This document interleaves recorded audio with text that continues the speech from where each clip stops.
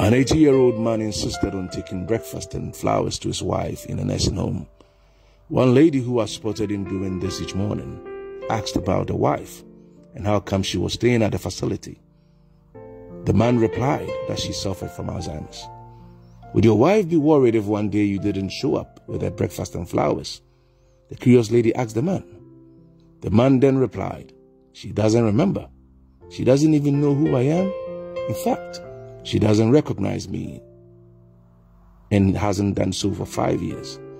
Surprised, the lady further asked, so why do you bring your wife breakfast and flowers every morning, even though she doesn't recognize you? With a smile on his face, the devoted husband answered, she doesn't know who I am, but I know who she is and what she means to me.